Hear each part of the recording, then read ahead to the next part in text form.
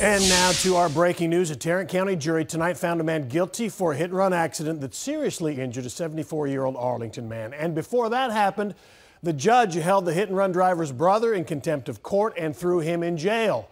Fox Sports' Brandon Todd was in court this evening. Has the latest live from Fort Worth. Brandon. Yeah, Steve, there were 4 counts in all of this: assault with a deadly weapon, aggravated assault, injury to the elderly, and failure to stop and render aid. The jury in this case deliberated about 2 hours before returning the verdict. We, the jury, find the defendant Omar Bashir Muhammad guilty of the offense of aggravated assault with a deadly weapon as charged in count 1 of the indictment. Omar Muhammad hit and critically injured Terry Pinkston in February of last year. Pinkston had a long recovery from his severe injuries, but was able to testify in this case.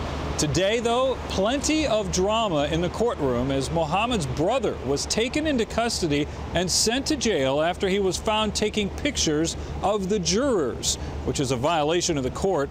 After the verdict, Jim Shaw, Muhammad's attorney, told us he'll accept the jury's decision, but the process has been hard on his client.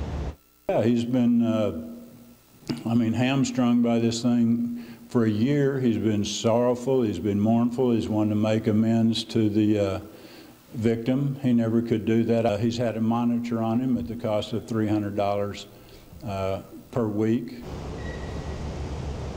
I remember covering this last year. One of the things that really stood out at the time, in addition to the severe injuries to Mr. Pinkston, was the fact that Muhammad was arrested just before he got on a plane to Jordan, and for the first time his attorney addressed that.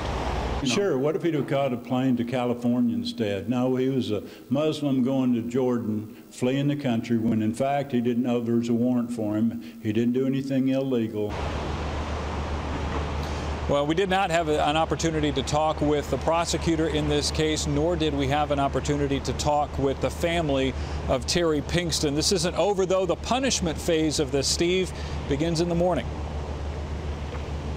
Okay, Brandon, I have some more questions about this whole contempt of court business with the brother. Did the jurors know that? I mean, were they, I imagine they might be concerned if they even knew about it. Tell us more about how that went down today.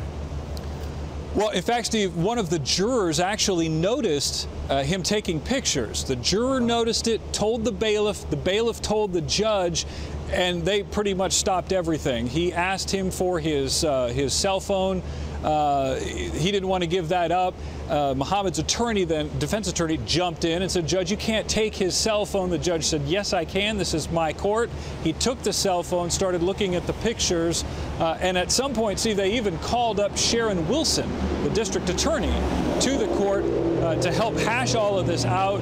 The judge decided he was going to look at the phone anyway, found pictures that he had taken of the jury, and then took him into custody and charged him with contempt of court. He'll spend 2 days in jail. Steve? Brandon, it's kind of loud out there. I do have one more question. Did the judge ask him what he planned to do with the pictures? Was there any motive? I mean, what was he up to? Do we know? No, and some of his family members had told me sort of in the hallway that he likes to take pictures. He takes pictures of everything, and I guess they painted him as sort of ignorant to the process, not understanding that something like that would not be appropriate. Okay. All right. Brandon Todd, live in Fort Worth. Thanks.